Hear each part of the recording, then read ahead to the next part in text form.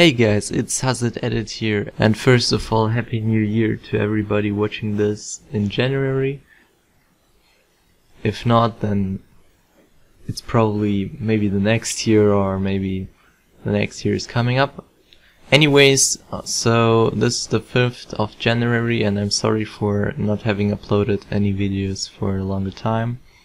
Just I didn't have time for that. And I also want to thank you guys for 1000 subscribers on YouTube. That's awesome.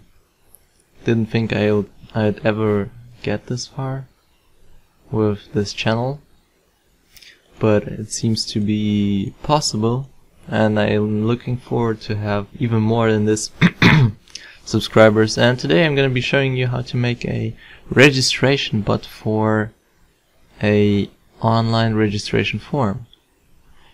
So what you do to make one yourself is you go to the page what you want to register or make the bot for. So I'm here on Yandex and I have my link here. So this is the link for the form, and you go into Visual Studio and you need at least a button, or not even that, but it's useful to have a button and a web browser. So you double click on the form and you get the form load thing here. So this is what happens when the form loads, and what you want to type here is your web browser, which is one in my case, navigate, and here's the link, and we navigate basically this page right here. So next you need the ID, which you get from inspect elementing one of the blanks or a button, whatever. You get the ID here. It says value ID equals first name, so basically this is the ID. Go back to your Visual Studio and now you type in for the button, which you have to double click to activate. Web browser 1 .document .get element by ID, therefore we need the ID. Type in the ID it has, dot, in my case set attribute, because we wanna input stuff, a value inside it, because it's a text box obviously, and I'll input Hazard as my first name. And I copy this for the last name. Yeah, last name, okay. I'll copy this for my last name and put in, I don't know, rocks. There we go.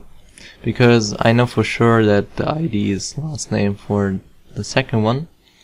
Enter username.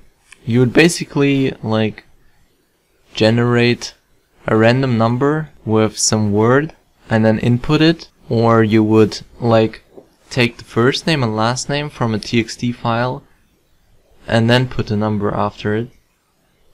That's what I did in my speed coding video for my Yandex email bot, email generator bot, and that's what you would do also.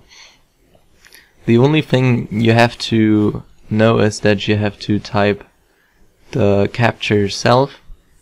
That's why you don't wanna get the ID of this button and make it auto-click, because that obviously won't work, because you need the captcha first.